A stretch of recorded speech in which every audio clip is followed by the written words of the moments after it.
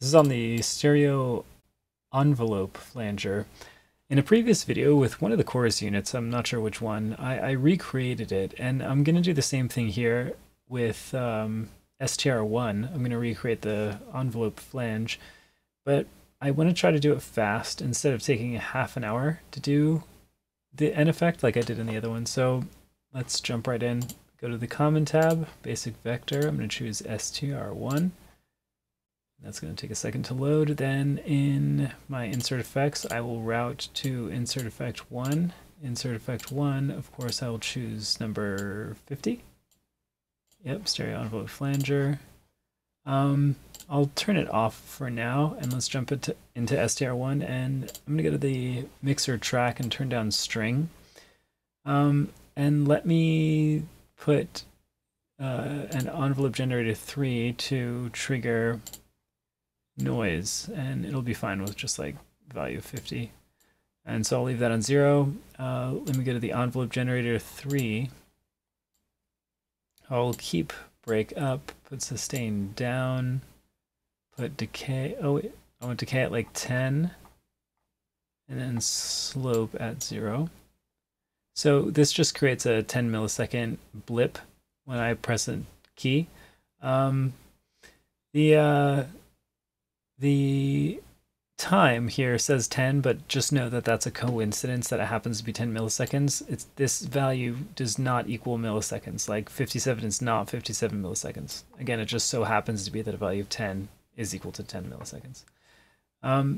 Going back to the effect, well, first of all, let me route to the individual output so we can see it on the oscilloscope and spectrum analyzer. So if I press a note here, that's our noise. Remember, the effect is bypassed right now.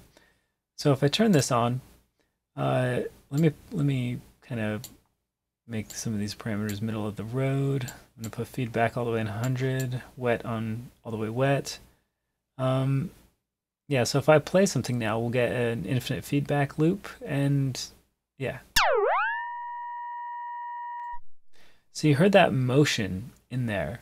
What that is an envelope that's traveling between these, that's modulating the time of the flange between these two values. So this is in stereo, which means we have separate time values for the left and right. The bottom is the bottom of the envelope, and the top is where the envelope travels to. So if the bottom is actually at a lower value, then we can get an envelope to function. It's always going to be unipolar, but it'll travel. It'll make the time faster. It'll be as if we're raising the pitch. Yeah, let's go down to like middle C, which is 3.8 milliseconds. I talk about how to tune delays in the other videos in this flange series. We're still at feedback 100, so we should just run through the gate. I want to actually turn the decay down. The times, by the way, are reversed. So the lower this value is, the slower the envelope. The higher it is, the faster the envelope. This is similar to like the way a DX7 works. So let me put this down to like 30. Let's see how this sounds. So I want this to still be slower. Let's try again.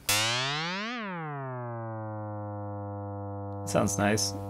And of course we settle at 100 Hertz because that's where our bottom is. So again, this is an envelope that's traveling between these 2 points. I should mention that the envelope is functioning as if it has 0 sustain. So it runs through the attack phase, reaches a peak, and then runs through the decay phase and goes back to the bottom. So it goes from here to here, back to here. Let's try recreating the same thing. So we are going from 100 Hertz, which is about a G sharp, to middle C here. So let me bypass this. Let me go back to my EXI, and I'm going to jump over to my mixer and simply, let's see, I'll just turn this all the way down. Let's go to my excitation mix. I'm going to turn pluck all the way down. I don't want that affecting the sound. I want to have noise modulated by envelope generator 3. And again, I'll give it an intensity of 50. And then my string, I'll have my decay all the way up. This acts like sort of like a resonance parameter. These excitation harmonic won't do anything if I don't have pressure or tone enabled. I don't want any nonlinearity. We technically already have well, not really. I was going to say we already have nonlinearity because we're feeding noise into it, but nonlinearity in this case is actually like somehow feeding the teeth of the comb filter. I haven't dissected it in detail. Maybe someday I'll do that, but damping on 25 is fine. I want dispersion on 0. I don't need it dispersed. This just spreads out the harmonics. Let's listen to it. And in order, well, yeah, we're not going to get any pitch modulation right now, but I'll get to that. Let's just hear what it sounds like for now. And we don't hear anything. The reason is because I need to turn it up. Cool, so we're still getting a blip, and let's modulate the string pitch. So I want it to go from 100 hertz, so again, basically a G sharp, up to a C3. So if I, let's see, what's the best way to go about this? Let's see if I can make it static. So I am going to take my pitch slope down to 0. So I should always play a C3 no matter what I play. Yep. And I'm going to take my pitch and drop it down.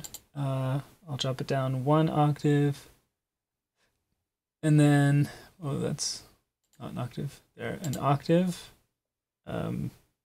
And then, let's see, 1, 2, 3, 4 semitones.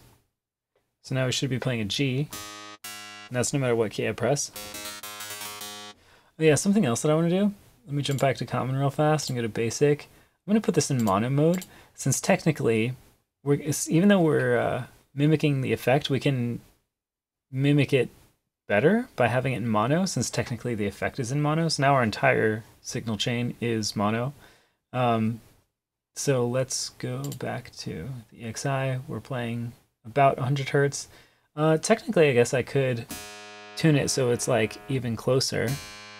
So yeah, I have a nice harmonic there. Whoop. Get up there. 100 hertz. So minus 63 tune. Cool, so we're starting in the correct position, and now I want to modulate it with an envelope generator. Sure, I'll use EG2.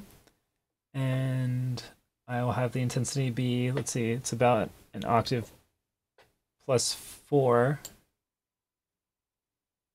So 16. And let's see. If I wanted to, I could modulate this intensity with an alternate modulation source, and that would allow me to get closer to that C3, like exactly in pitch, but I don't think it matters that much. So what I'm going to do is just leave it on 16, and let's fashion that envelope generator 2. Sound like the envelope that we had, so I want to take down my break and sustain.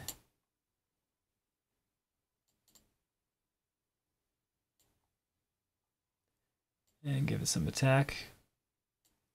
Give it some decay. That's a lot of decay. And I'm going to need to hear the original again to remember what it sounds like, but let's hear this first.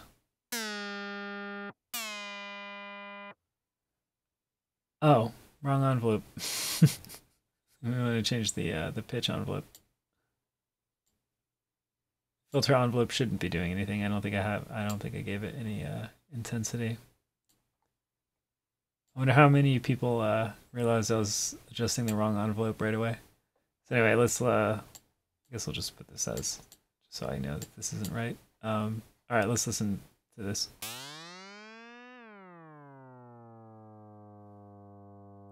Sounds a little slow.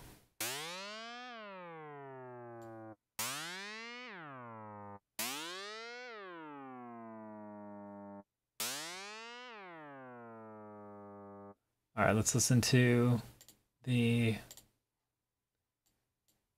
other sound. Put our effect back on. Since feedback is up, I was making it do that. In fact, I should take feedback down, but let's leave it at 99, I guess, for now. We actually do win it all the way up, or we end up losing.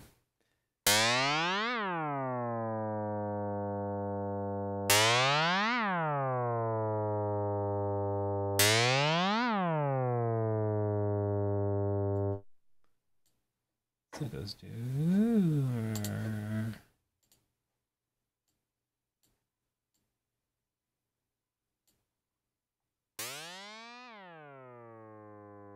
It's actually like really close. Let me turn this all the way up.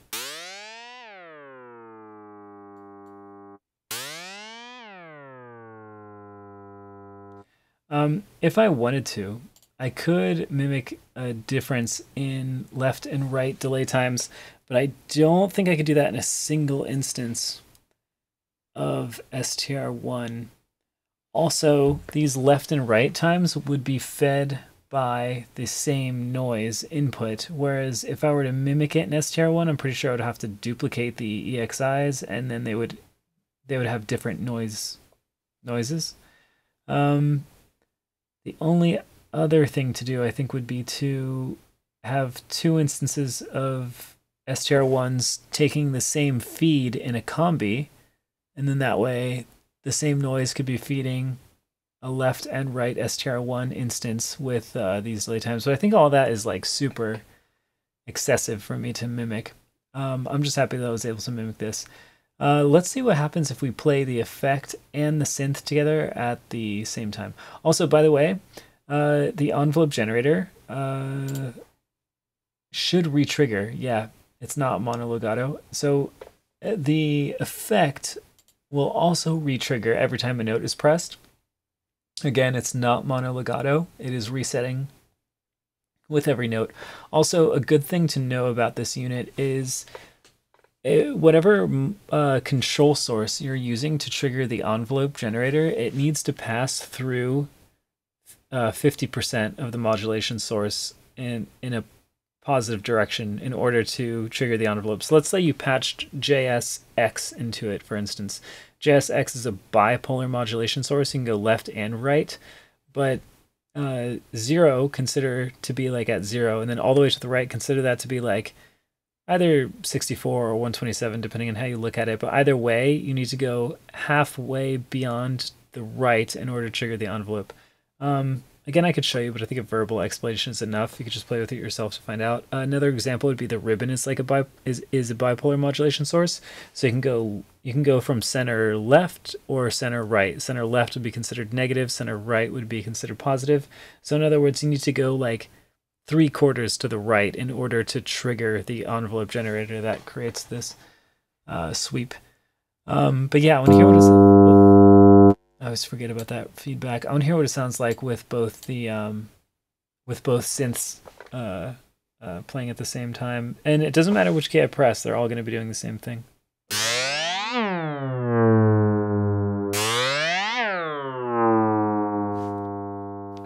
Very cool. They are so close that you could actually hear like interesting phasing going on.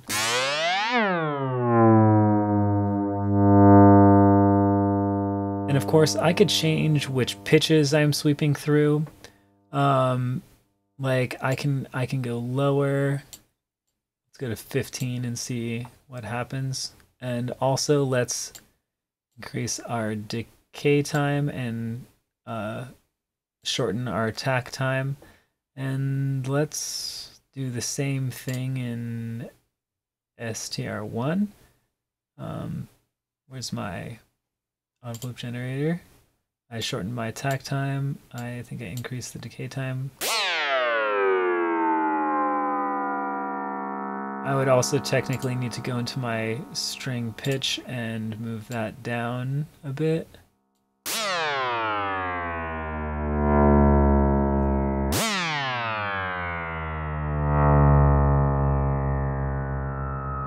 Wow. That harmonic was super awesome. Let's mix a little bit of noise. Remember, this is still an excitation source for the flange itself.